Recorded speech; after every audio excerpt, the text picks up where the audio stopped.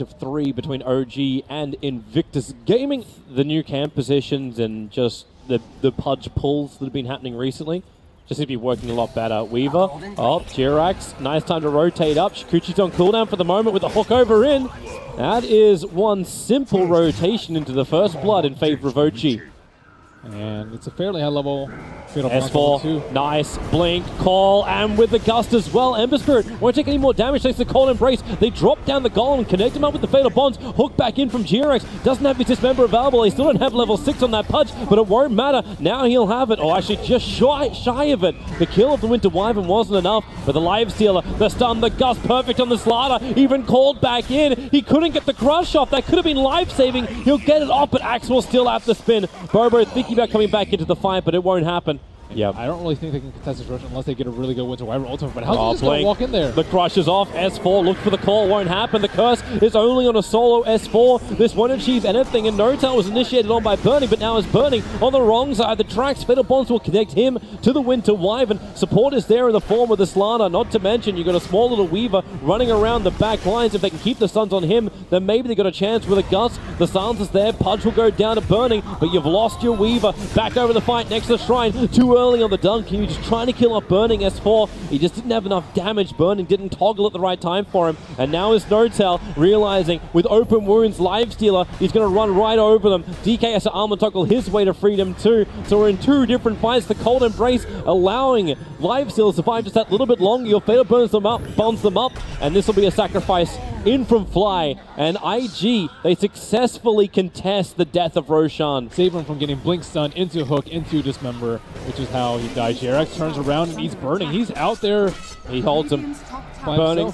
Okay, look at all the live coming back in. But S4, he'll get the call off. This allows No-Tail more time to attack, but not when Wyvern gives the Cold Embrace. They have to go for another Gust. Don't let him back inside that rage. Still on cooldown for 2 more seconds with a hook down. They have enough damage. They'll burn the Aegis the Immortal. Weaver's now here to help out, but the Dragon Knight's rotating into the mid. They put down the Sentry Ward, so they see the Weaver. So Blink, Call, and OG change the targets. They don't get the cull. Oops!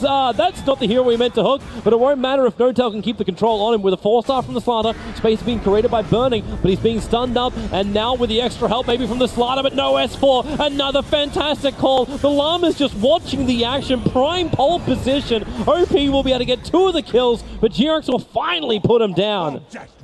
OG with 3 heroes up, all on low life. The Slider would love a crack at this. He's got the 4-star and Blink Dagger available, so Blink, amplification up, but he's got no other friends, or does he? The curse is out. Anna will turn around and actually end B.Axx's spree, and we go once again looking for the crush. Blink off cooldown right now. There is no smoke and no Draw Ranger, so XSS will actually TP to the Shrine. They're looking for a kill. Anna way far out. Yeah, Anna is trying to be this bait. He got Val Discord up, and they jumped to the back lines, pushing forward. Do they have enough? They've already brought down Fly, and now S4 into the cover of the BKB. Can maybe help out his teammate Anna, who's inside the river, but split in multiple parts. Amber called up again. The Culling Blade a little bit off timing, but it won't matter. The Ember Spirit is down. Does he want to buy it back to try and tilt this fight around? DK, Cold Embraced, actually cursed up for the moment. The crush will be there. Live Stealer's in, trying to kill off Anna, but again S4 trying to create more space, calling up, blade mailing up. Anna is having to toggle his way through this, so finally they get the crush off at Invictus Gaming.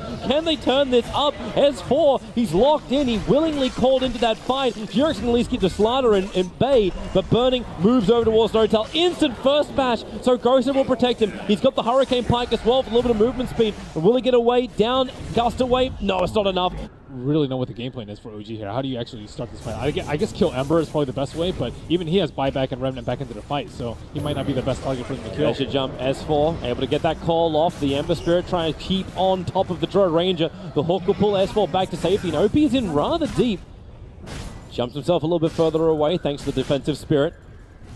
And that's just got to be it, man. It's got to be Eul Scepter into a nice hook. It's an easy setup with the Eul Scepter as well, but Burning able to range in time, and now the call is a 3-man 1-up from S4 with the rocks, the Fatal Bonds. The curse is out. It's on the Drow Ranger, but no one's there to attack it. B.Axx keeping the Live Stealer under control. S4, he doesn't actually have his Culling Blade, but he needs the extra spins. They'll burn through the Aegis the Immortal, and now it's buyback time. Out for No-Tail. They still don't have Anna available. A quick hook. It doesn't pull Burning back far enough.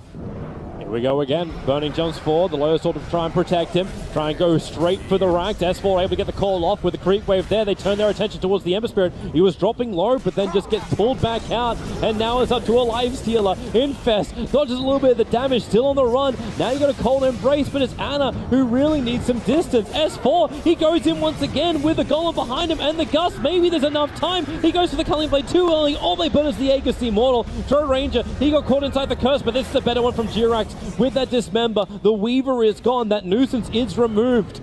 They're looking for the Blink Crush. B.Axx quick in with the Ghost Scepter. You do have that Ember Spirit, a quick 4-staff up. They're going to chain the stuns off just because that Lotus Orb reflects. Notel looking to lend the Gust again. That range racks low. Notel dropping so quickly. They just have the life. They have the power. B.Axx will go for a Dismember. Maybe with that death of the Slaughter, they can turn this fight around, but nope. It looks like it's IG still standing strong. They push in further, but it's the Ember Spirit and Lifestealer combo, and there it is. GG is called out. Invictus Gaming take game 1 against OG. Jesus, this Ember Spirit was a complete piece of this game. OP. With this now 4th position or 5th position Jakiro. Jakiro's great. I think he's very underrated. Firstly, I think his talents are really good. Oh, hello, OG. Oh, roll forward. Hello, and goodbye, Ogre. It was really, really nice knowing you. This will allow OG not only to get first blood, but they'll also secure 3 of the bounty runes. So I'm a little surprised that he didn't go for the Crosswicks, because it's a far more common build. B.Axx, he's going in for it! He's looking for the kill on the Invoker, and he's got it! The perfect kick, the perfect control. Wow, that was and there's nothing Ogre B.Axx could have done about it. 4E Sleight of Fist.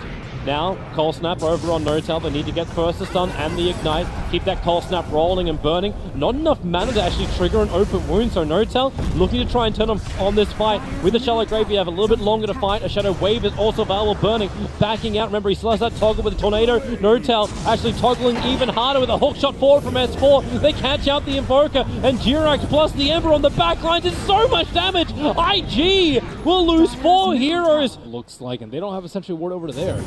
Nope, they do have one on the Ogre for now. Oh, the Storm Bolt with the damage is a mix of physical as well as magical. And a pure spectacle of death. And IG, the main course for OG is OP locked inside the cogs, kicked down. Watching that top lane where the gank was coming in from the Lifestealer. The BKB triggered off. The Shallow Grave's already been used to with the Sunstrike. S4 just waits out his turn. More supports on the way. It's the Tornado coming over from OP.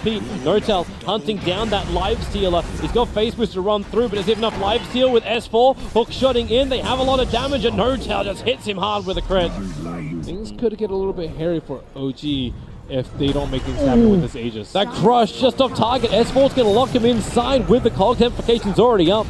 Lifesteal will pop out. The Ice Sprite just trying to create a little bit of space to get out, but S4 hook shots back in again, looking for a target. Maybe with the kick and the control, they find it over on the Slaughter. They have it, and even the extra slow is onto Ogre Magi. Lotus Orb will try and protect him. The push up, maybe this is the bigger kill, however. Burning, silence up. Notel needs just one hit. Blink comes off cooldown, and there it is. One hit to the crit. Q pushed back up by B.Axx. Now he's stuck up on a clip top, and the rest of the support is there. Q will slowly fall. They just watch him die. Bit by bit, he'll tick down, push down, but the Gem of True Sight regathered. He's like outputting a ton of damage while being incredibly resilient. Caught the Lifestealer. Also managed to get the silence on him. The follow-up kick from B.Axx. Can they keep it going? Lifestealer still cannot rage. He cannot infest. Remember, he doesn't have buyback. He already expended it.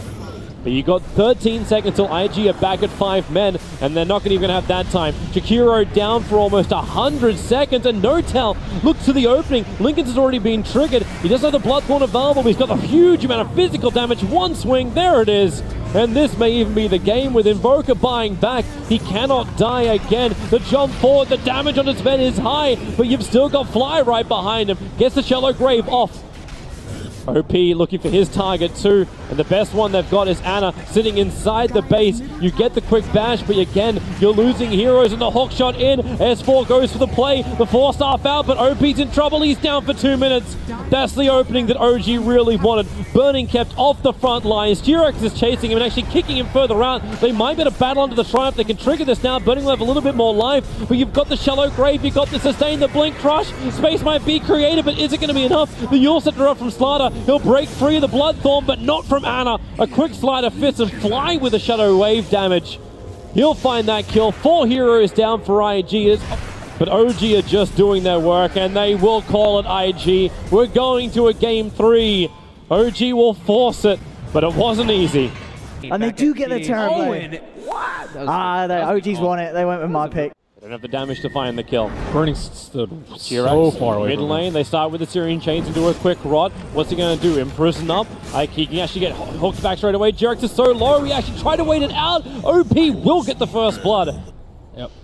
They know every single time it's about that time for Slaughter to make their move. Q. Blink. Crush. A lot of supports coming over. J.Axx, he does have stick charges available, actually denies himself, and now you get the side of Fist Syrian Chains, combining it with the Veil of Discord. Notel will move over as well. Anna dropping down very, very low. You've got the extra heal, plus the Shallow Grave up from Fly. They're trying to get close enough to him with the Soul Assumption, but Notel will sacrifice his life to keep the Ember Spirit alive, but will that even be enough? No, Ember will die as well, and the crush on the back lines, Fly and S4. S4 will finally split.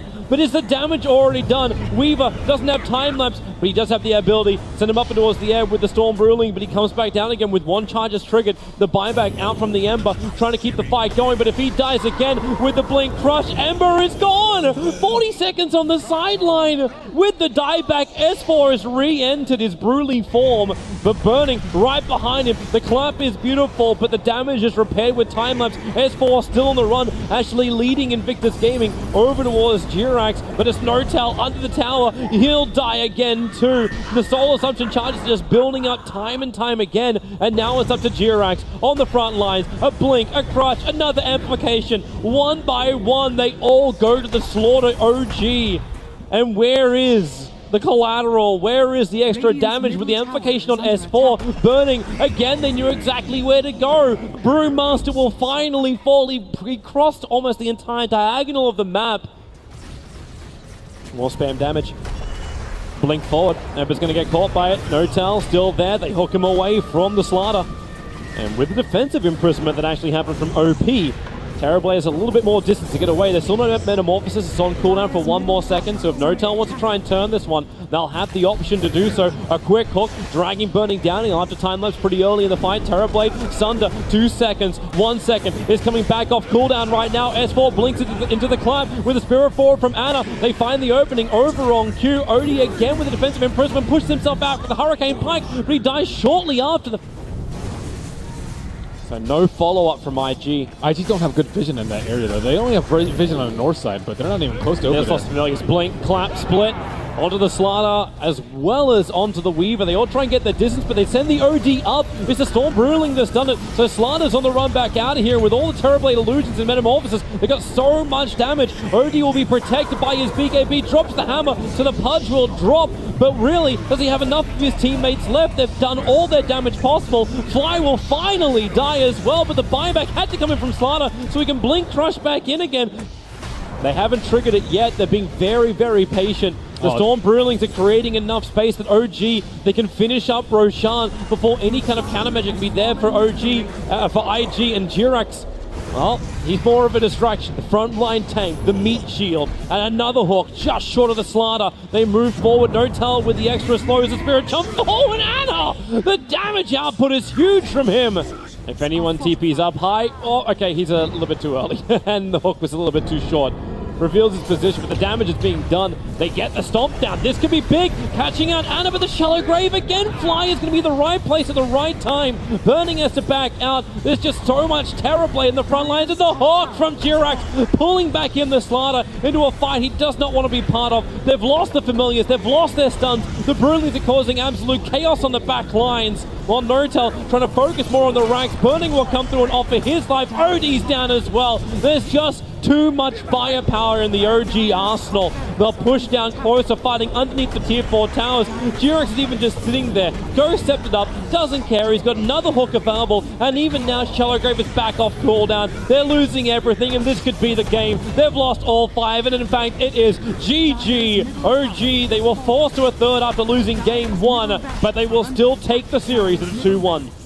I think Notel had like 650 damage. Just wherever love goes, there is also misery. It's no mystery.